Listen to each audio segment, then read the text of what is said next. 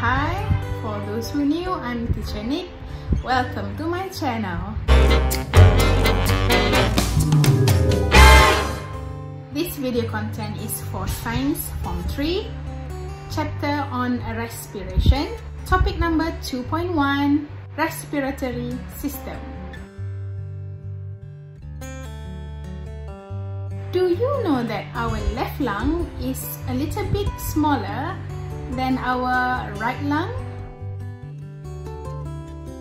The reason is to accommodate for some space for our heart that is located on the left side of our body. Let's go! The human respiratory system provides an area for the gaseous exchange between the blood in our body and the air in the environment. It allows oxygen acquisition and carbon dioxide elimination. For most organisms, the term respiration is used to explain both the internal respiration and the external respiration. Internal respiration refers to the set of metabolic reactions that occur within cells to produce energy, while the external respiration refers to the process of gaseous exchange in lungs, which also known as breathing.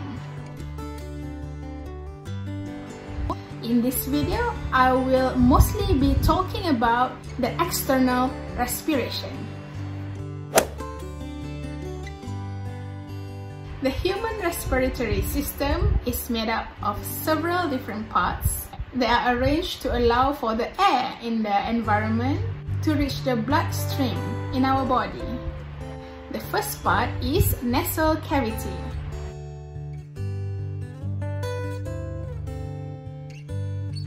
Enters our body through nasal cavity. In this area, the air is warmed and moistened, and any dust present is filtered by nasal hair. Next is trachea.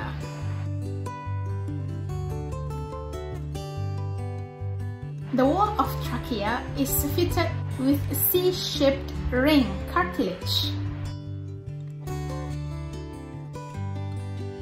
This structure is to give support and prevent the tunnel from collapsing during inhalation.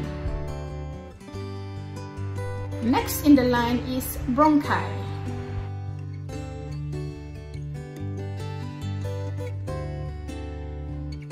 Bronchi are two branches that extend from trachea to connect with the left and the right lungs. Next is bronchiole.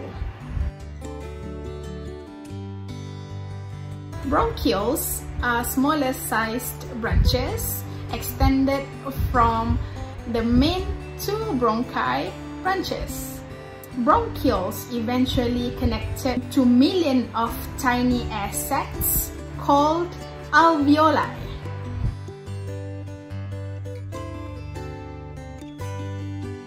The main organ in human respiratory system is the lungs.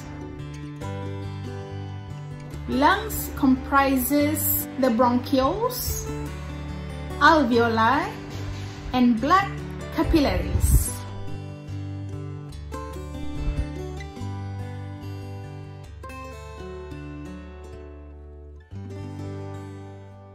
Lung is located in a space called thoracic cavity. Our lung is protected by the rib cage, which is made up of the rib bones and intercostal muscle.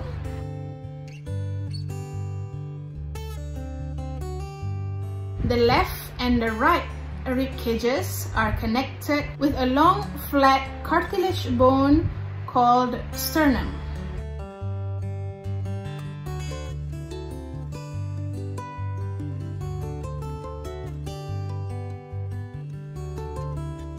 The base of the thoracic cavity is sealed with a sheet of muscle called diaphragm.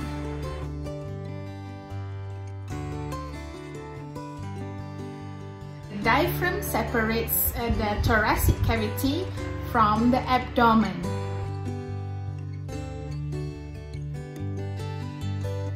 There are two distinguished processes in breathing: the inhalation and exhalation.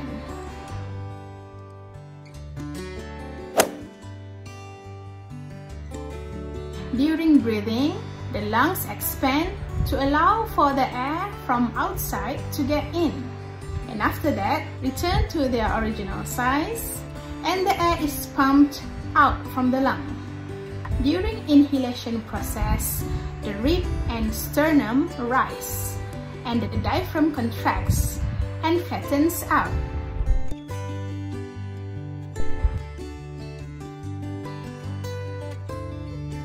At this point, the volume of the thoracic cavity increases, and this makes the air pressure inside the cavity reduces.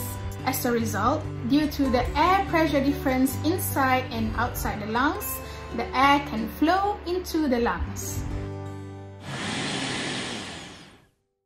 And during exhalation, the ribs and the sternum back to its original position, and the diaphragm relaxes and arches up.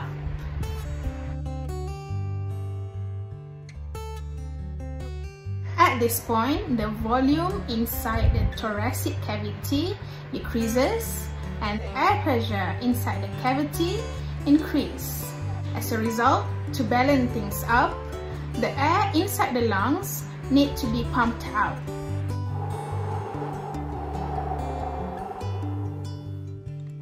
If you notice in both cases, the changes in the air pressure inside the thoracic cavity induces the flow of air in and out of the lungs. Next in the table is showing you things that happen differently during inhalation and exhalation processes.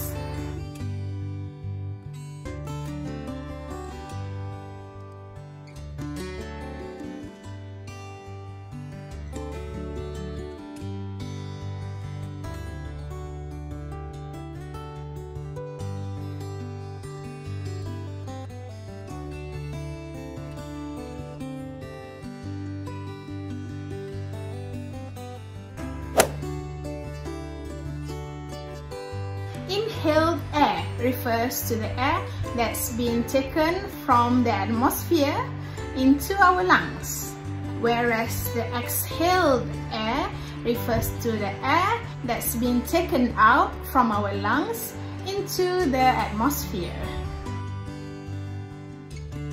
The proportion of types of gas for the inhaled and the exhaled air are different. This table shows the composition comparison between the inhaled air and the exhaled air for an ideally a healthy human.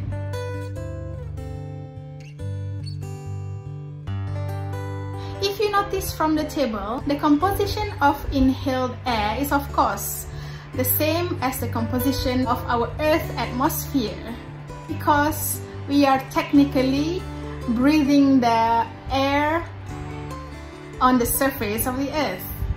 You can flip back to the chapter Learn from Science Form 1, chapter number 7 to revise this part. The inhaled air contains more oxygen than the exhaled air. This amount of oxygen is suitable for humans to execute the process of respiration under normal conditions, whereas the exhaled air contains more carbon dioxide and it also contains water or vapor. This is necessary because our body needs to get rid of the byproduct from the process of respiration, which are the carbon dioxide and water vapor.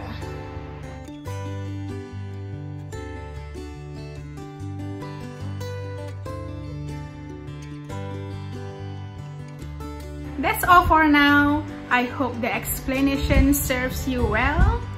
Finally, please subscribe my channel for more videos.